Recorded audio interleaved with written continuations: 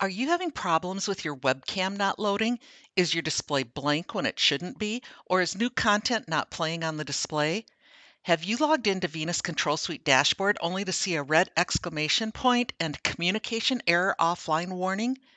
If you're experiencing any of these symptoms, you may be experiencing a communication failure on your controller or player. Clicking on the communication error offline warning and then selecting the troubleshooting option will take you to the diagnostic information window. Select the View Diagnostics button. In our example, we can see the controller button is highlighted yellow, letting us know we are viewing controller information. We are also seeing diagnostic data is not available. Please try again later. We'll click on the refresh button to try again. When we see that diagnostic data is not available, that tells us that we are not getting any information from the controller as to what is happening. If the controller cannot talk to us, it has lost communication.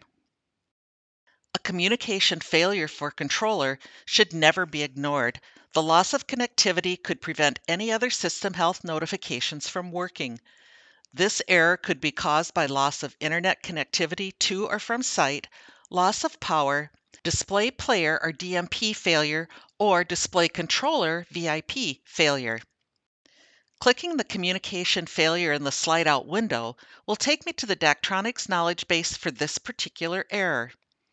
This article provides remote and on-site troubleshooting steps. If you are not at the display location, you can verify connectivity to other on-site devices such as computers, iBoots, webcams, etc.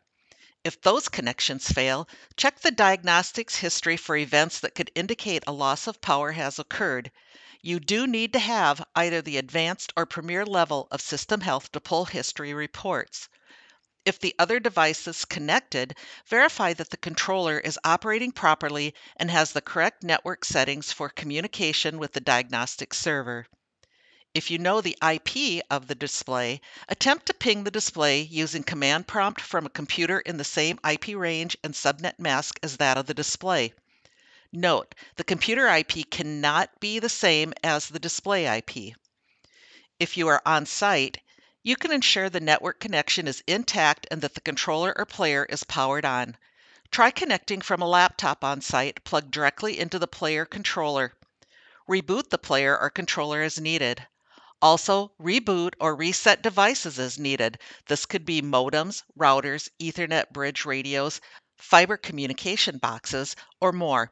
Search the knowledge base for how do I use the reset buttons on a DMP enclosure to recover the controller for assistance with this step. Replace any impacted components. At the bottom of the knowledge base article are additional related resources for further troubleshooting if needed. Use the resources below for more information or assistance. You can find the My Support resource at www.daktronics.com/mysupport. Use the My Support portal to create a new service case, view open service cases, check orders and shipping status, verify account information. You can even select email text settings to receive case notifications. For more information on system errors, search our online knowledge base at www.daktronics.com/support using keywords communication failure.